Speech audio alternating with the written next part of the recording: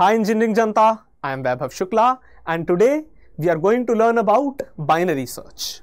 This is another video in the free DSA series that we are building for you people so that you thrive high in your career.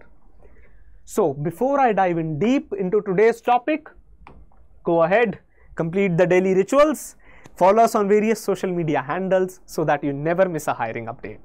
Also, top 3 comments today get Prep Insta Prime subscription for free, so do not miss out on that chance.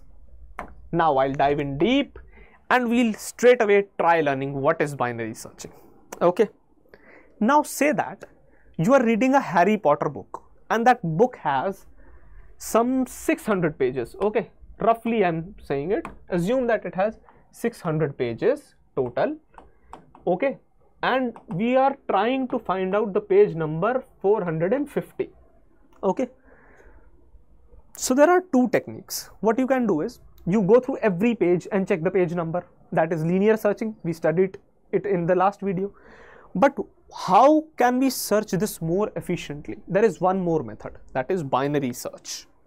So what we do is we split the book, basically not tear the book. What you do is you open the book from the exact middle. Okay, you fixed your left extreme to the first page, you fix your right extreme to the last page, you try finding out the middle of the book, you open it and then you check whether the number that comes out on the middle page that you just opened is lesser than 450 or is it greater than 450. Say that you opened 320.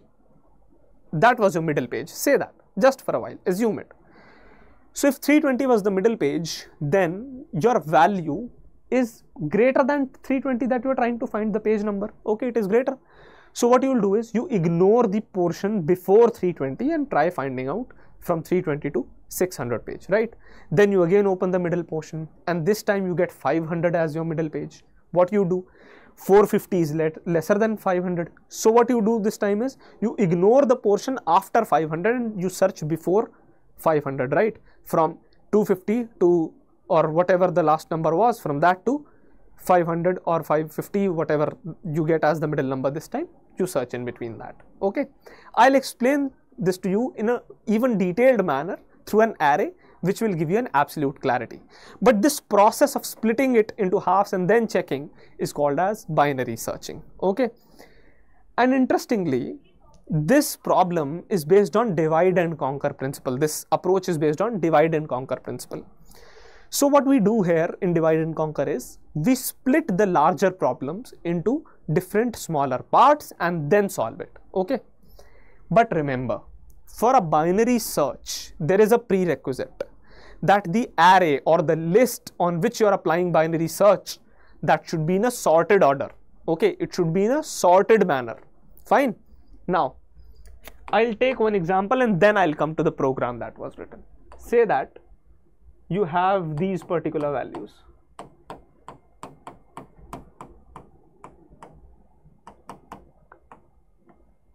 This is an array. Okay, 0, 1, 2, 3, 4, 5, 6. These are their indexes. Fine. For those who don't know indexes, we have given you a video on arrays. Go ahead, check that video. Okay. So I told you fix your left and right extremes. Say I denote them from L and R. Okay. This is L, left index or the leftmost extreme that I have fixed, L, and then this is R. This is the rightmost extreme. What you do is you calculate the middle of them. How do you do that? This mid is nothing but L plus R by 2 and you take the floor value of these. What is the floor value? I'll show you. Don't worry. So what you do is here 0 and 6 are the indices. You add them, 0 plus 6 by 2, which is nothing but 3. Now mid comes out to be 3. So mid will point to this particular index. Say that you are trying to find out 90. Okay, you are trying to find out this value 90. So in this case, you will check the value which is pointed by the mid, that is at the index 3. Is it smaller than 90 or is it bigger than 90? It is definitely smaller than 90. So you ignore the portion before 70 or before your mid, you ignore that portion.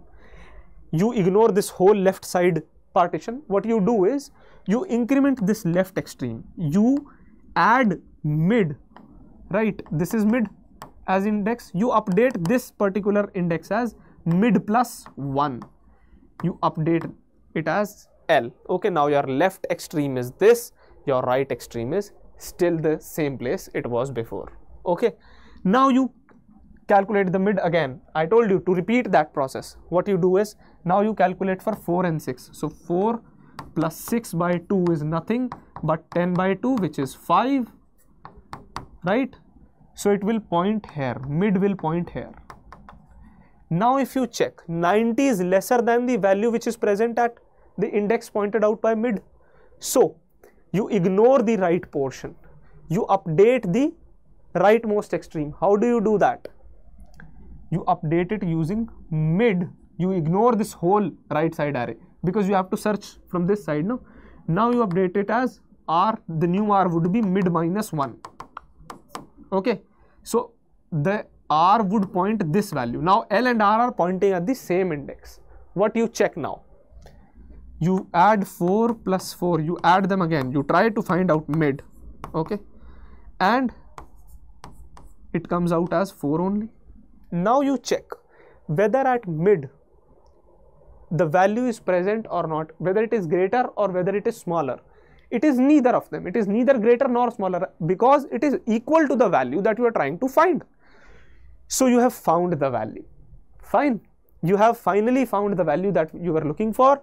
You return this index and you say that at the index 4 we have our desired value. This is what we are going to do in the program. The same thing we are going to do in the program. I'll show you. See, first we'll talk about the portion which is the main portion, right, in which we simply assign values and execute the function, right? So what happens here is, you have this array 3, 5, 7, 9, 12, 15, 16, 18, 19, 22. I'll draw this here, don't worry, so that you have a better understanding of things. Okay, 3, 5, 7, 9, 12, 15, 16. This is 15. This 15 looks quite crazy. I guess we don't want a drunk 15, right? So I'll improve it. 15, 16, 18, 19 and 22. So this is basically the array that we are having, right? Now in this array, if you carefully look, this is a sorted array. This is sorted in ascending order, right? Now with this sorted array, we try and find out the number of elements present in the array. How do you get it? Size of the complete array divided by size of the first element. I have explained this in the previous video. You can go ahead and check this particular portion for the linear search and then you'll find what's happening here. Okay, this is nothing but the whole size of the array is divided by the first element, the space occupied by the first element. What you get is the number of elements. Simple mathematics. Okay, so here you get this size as 10. 0, 1, 2, 3, 4, 5, 6, 7, 8 and 9 are the indices. Okay, so there are total 10 elements inside this array. Now n is equal to 10, item is 7. You are trying to find out this particular value. How do you do it? You'll pass on this array, this n and this item to the function binary search, but in a different manner. What you will do is, you will pass array, you will pass the first index, which is the leftmost extreme, which we said, and then n minus 1, which is 10 minus 1, 9, which is the rightmost extreme, and then the item that you are trying to search for. Okay, now this particular function would return an integer, which would be an index. So that index would be given as the returning value.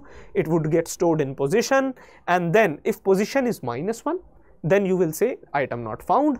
If it is some positive value, if it is not minus 1 basically, then you would simply mention found at index this, and then the position value would come here. Okay, so let's come to the function portion, how the function is executing.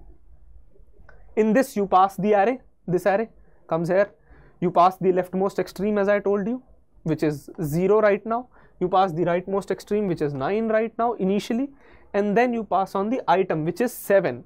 You're trying to find out 7 here, right? Now look carefully.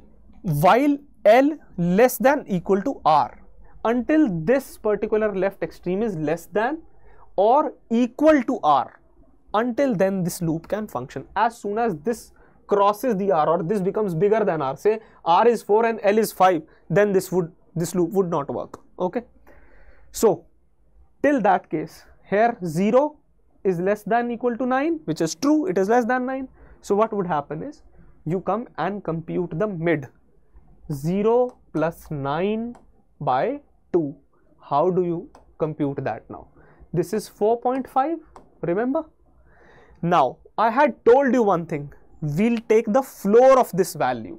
So how do you get the floor of this value? The floor of this would be 4. So it would simply point out at this index. Mid is pointing out at this index now. Okay. So when you check mid, if array mid equal to item, you simply check whether the value at mid is the desired value or not. You are trying to check whether it is 7 or not. It is not 7. So this would not execute. This if portion would not execute. You will go further. You will check whether this is the particular value which is pointed out with mid is lesser than the item that we are trying to find. Is 12 lesser than 7? Is 12 lesser than 7? Is it true? No, it is not. It is false. So this portion, this particular portion is again ignored. Now, if this is not smaller, what we do is we update this, right? We need not to look here. Now we can ignore this right portion. We need to update our right extreme. What we do is mid minus 1. Now this would be, see, mid minus 1. This would be our new right extreme. Okay. We try searching in this. What happens is, again, this whole loop will function. Now L is 0, R has become 3, right? See, so 0 is less than 3. This works. So again, mid would be, mid equals to 0 plus 3 by 2. What is that? It is, if I take the floor of it, it becomes 1, right? So now mid is pointing here. The new mid is pointing here. We can erase this mid. Wait a minute. We can erase the older mid now. We don't need it. So the new mid is pointing out at 1. Is the value lesser than or greater than the value that we are trying to find? It is lesser than item, right? So we need to ignore this particular portion and we need to update our leftmost index now. We update it and L is now mid plus 1, which is this. Now L becomes 2. So in the next iteration, this becomes 2, and from 2 and 3, what we do is we take mid of 2 plus, mid is equal to 2 plus 3 by 2. Now floor of it is nothing, but this would become 2 because 2.5, the floor of it would become 2. Now the mid would point to this particular location. Okay. As soon as mid points to this particular location, this becomes true because array of mid is 7 here and item is also 7 here. So 7 equal to 7 is true. Hence you return the mid. Mid is nothing but 2 right now. So the position, this particular place now gets 2 as the returned value. And here what you do is you simply push this as the output. Found at index 2. This is binary search. It is very simple algorithm. It is just that you need to be attentive while watching this video. So note down every step and then things would be super easy for you. Okay. So that's all about binary search. Whatever you have learned in this video, go and spread it among the people. Go explain to the people who need to learn this. Okay. Teach it to your juniors. Teach it to the people who don't understand in your peers, who don't understand DSA that easily in your peers. Okay, go ahead, explain them easily. Keep spreading knowledge. Keep doing good without any expectation. Good will come back to you. Okay, so go ahead, follow us on various social media handles so that you get this wonderful content again and again, and you get various hiring updates so that you make your career in a very good and in a directional manner. Okay, now top 3 comments get Prep Insta Prime for free. Go ahead, check that out. That's a golden opportunity. Okay, that's all for today. All the best.